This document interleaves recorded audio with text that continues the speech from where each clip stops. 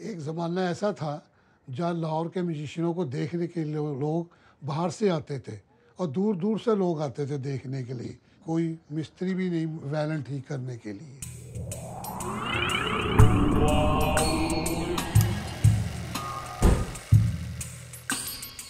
When great documentary sings, it really sings, and Song of Lahore does just that.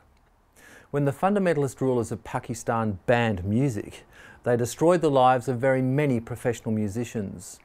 This simple but beautifully crafted documentary delves deeply and very personally into those lives and their important place in the cultural heritage of Pakistan.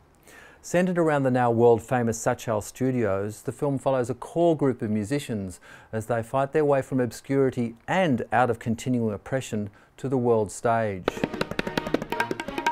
After years of toil, they recorded a version of Dave Brubeck's classic Take 5, but on traditional instruments, and they released it on YouTube, where it became an instant hit, launching the Sachal Jazz Orchestra to international acclaim and onto a triumphant concert with Winston Marsalis at his annual Jazz at Lincoln Centre event.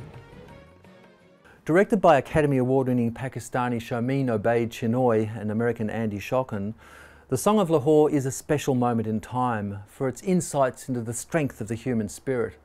It certainly left me with a great sense of hope for a future where the unity of purpose and meaning is found in the creation of art and the sharing of cultures.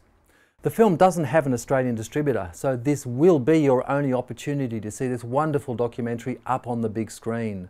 So see you at the Riverside to see Song of Lahore and join in the Q&A after the screening with the director.